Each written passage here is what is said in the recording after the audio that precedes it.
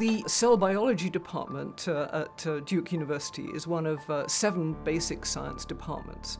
And in my department, some of the faculty are focused on how organs develop and how stem cells maintain them and will repair them after injury. We've got 18 faculty, about 40 postdoctoral fellows, the same number of PhD students, but also MD PhD students and some clinicians who work in the lab, but also see patients in the clinic. One of the important things about research is to have model organisms and model systems that help to illustrate fundamental principles. And one of the model organisms which is used in the department is the zebrafish. This has many advantages, particularly for studying tissue regeneration. So I'm in a zebrafish facility here at Duke. There are maybe 100,000 zebrafish swimming around in thousands of tanks, and the mission is to understand how and why heart regeneration happens. We want to find manipulations and factors that increase or decrease the ability to regenerate heart muscle, and then to apply that to a non-regenerating system like a mammal. As a cardiologist, we're really excited about what's going on in zebrafish heart regeneration science.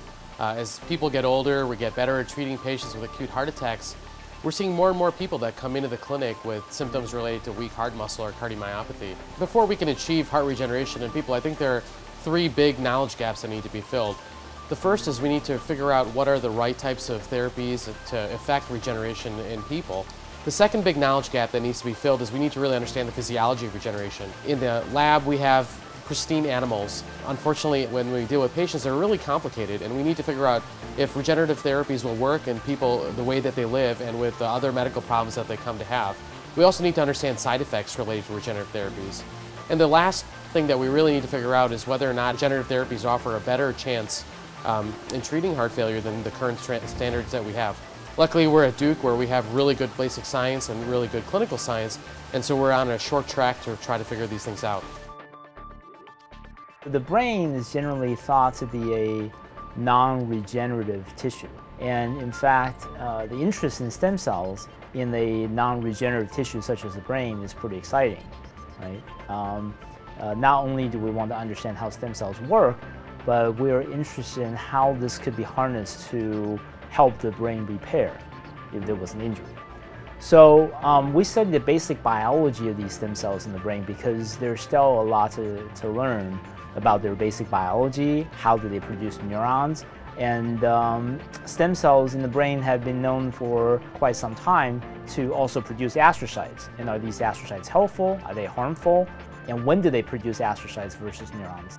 The knowledge that we gain from studying stem cells in the mouse brain, where it's going to become really useful, is how do we take this knowledge and apply it, in my mind, to some sort of a translational research where you can take human tissue and turn that cell from a human into a useful neuron.